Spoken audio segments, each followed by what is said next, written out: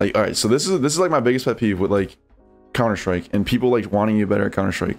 They think that like in order to get good at Counter-Strike, you just work on everything in Counter-Strike. You need to work on shit outside of Counter-Strike too. Like I'm telling you right now, if you go outside and you work on your social skills, you'll be a better Counter-Strike player.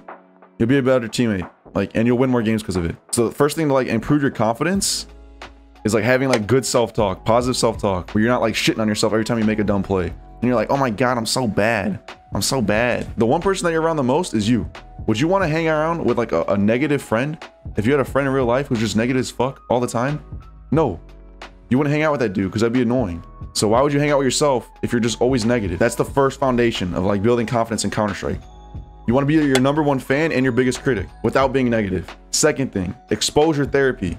Get used to getting outside your comfort zone. All right? If you're an opper and all you do is just save for ops every single game, every single round, because you don't know how to do anything else, you're never gonna get better in Counter-Strike. Like go do things that make you uncomfortable as fuck, even outside of Counter-Strike. You need to get outside your comfort zone, go play other roles, go try IGLing for once, go try anchoring the site instead of being the rotator, or you know, maybe try buying util on a pistol round or something crazy. Just get out of your comfort zone, do something that you're not used to, and that's gonna make you more confident because now you expanded your horizons of knowledge. Confidence through competence. So just get good at the game and you'll be more confident.